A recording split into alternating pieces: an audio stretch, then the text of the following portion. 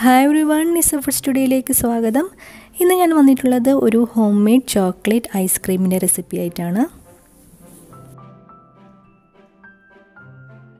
കുറച്ച് പാലും ഇതുപോലത്തെ ചോക്ലേറ്റ് ബിസ്ക്കറ്റും ഉണ്ടെങ്കിൽ ഒരു അടിപൊളി ചോക്ലേറ്റ് ഐസ്ക്രീം നമുക്ക് തയ്യാറാക്കിയെടുക്കാവുന്നതാണ്.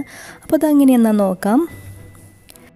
അപ്പോൾ അതിന് മുമ്പായിട്ട് എൻ്റെ ചാനൽ ആദ്യമായിട്ട് കാണുന്നവരാണെങ്കിൽ അതുപോലെ തന്നെ സബ്സ്ക്രൈബ് ചെയ്യാത്തവർക്കാണെങ്കിൽ ഒന്ന് സബ്സ്ക്രൈബ് ചെയ്യുക. പിന്നെ അടുത്തുള്ള ബെല്ലൈക്കൺ കൂടി എനേബിൾ ചെയ്യുകയാണെങ്കിൽ ഞാൻ ഇടുന്ന എല്ലാ വീഡിയോസിൻ്റെയും നോട്ടിഫിക്കേഷൻ നിങ്ങൾക്ക് പെട്ടെന്ന് തന്നെ കിട്ടുന്നതായിരിക്കും. അപ്പോൾ നേരത്തെ പറഞ്ഞ പോലെ ബിസ്ക്കറ്റ് വെച്ചിട്ടാണ് ഈ ഐസ്ക്രീം തയ്യാറാക്കുന്നത്. ഇതുപോലത്തെ ചോക്ലേറ്റ് ബിസ്ക്കറ്റാണ് ഇതിനായിട്ട് ഉപയോഗിക്കേണ്ടത്. ചോക്ലേറ്റ് ചിപ്പുള്ള ബിസ്ക്കറ്റ് ആണെങ്കിൽ നല്ല ടേസ്റ്റ് ആയിരിക്കും. ഞാനിപ്പോൾ ഹൈഡ് ആൻഡ് സീക്കിൻ്റെ ബിസ്ക്കറ്റാണ് എടുത്തിരിക്കുന്നത്. ഒരു 1.5 പാക്കറ്റ് ബിസ്ക്കറ്റ് മിക്സി ജാറിലേക്ക് ഇട്ട് കൊടുക്കുകയാണ്. നന്നായിട്ടൊന്ന് പൊടിച്ചെടുക്കേണ്ടതായിട്ടുണ്ട്. അപ്പോൾ അതിൽ അത്യാവശ്യത്തിന് മധുരം കാണും, പക്ഷേ ഒരു 4 ടേബിൾ സ്പൂൺ പഞ്ചസാര കൂടി ഞാനിതിൽ ചേർക്കുന്നുണ്ട്.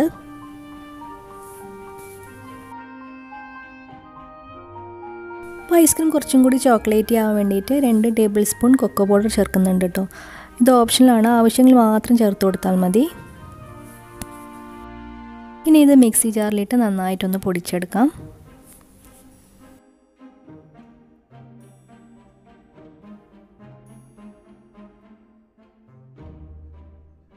ഇനി ഞാനൊരു അരിപ്പ ഉപയോഗിച്ച് നന്നായിട്ടൊന്ന് അരിച്ചെടുക്കുകയാണ്. ലംസൊക്കെ ഉണ്ടെങ്കിൽ ഒന്ന് പോയി കിട്ടാൻ വേണ്ടിയിട്ടാണ്.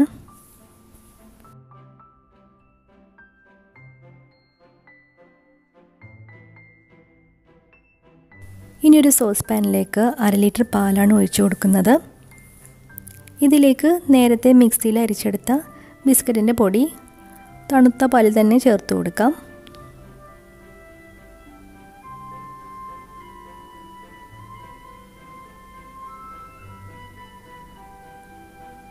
ഇനി സ്റ്റൗ ഓണാക്കി നന്നായി കുറുകി വരുന്ന പോലെ നന്നായിട്ടൊന്ന് ഇളക്കി കൊടുക്കാം.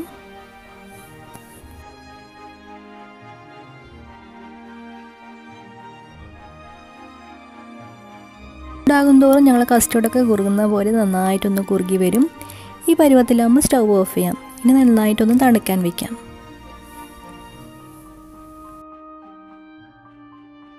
അങ്ങനെ മിക്സറൊക്കെ നന്നായി തണുത്ത് വന്നിട്ടുണ്ട്.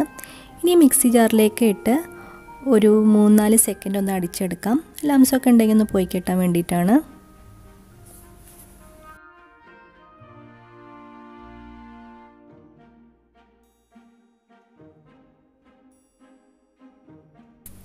മിക്സിയിലൊന്ന് അടിച്ചെടുത്തപ്പോൾ നല്ല ക്രീമി ടെക്സ്ചറായി വന്നിട്ടുണ്ട്. ഇനി ഐസ്ക്രീം സെറ്റാക്കാൻ ആവശ്യമായിട്ടുള്ള ഒരു പാത്രത്തിലേക്ക് ഇത് മാറ്റാം. ഒരു എയർ ടൈറ്റ് കണ്ടെയ്നറിലോ അല്ലെങ്കിൽ ഇതുപോലെ ക്ലിങ് ഷീറ്റ് ഒന്ന് റാപ്പ് ചെയ്തിട്ടോ ഇത് നല്ലപോലെ അടിച്ചിട്ട് വേണം ഇത് ഫ്രീസറിലേക്ക് വെക്കാനായിട്ട്. ഇതൊരു 4 മണിക്കൂർ ആദ്യം ഫ്രീസറിലേക്ക് വെച്ച് ഒന്ന് സെമി സെറ്റാവുന്നവരെ സെറ്റ് ചെയ്തെടുക്കാം.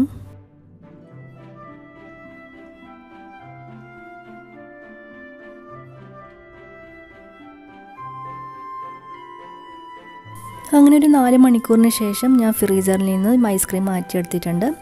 ഇനി ഇത് ഒരിക്കൽ കൂടി മിക്സി ജാറിലിട്ട് നന്നായിട്ടൊന്ന് അടിച്ചെടുക്കാം. ഒരു 3-4 സെക്കൻഡ് അടിച്ചെടുത്താൽ മതി.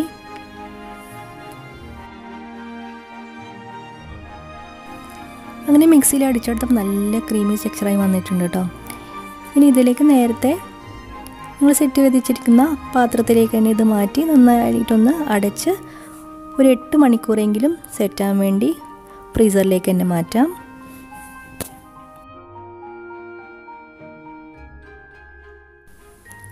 അങ്ങനെ 8 മണിക്കൂറിന് ശേഷം നമ്മുടെ ഐസ്ക്രീമൊക്കെ നന്നായി സെറ്റായി വന്നിട്ടുണ്ട്.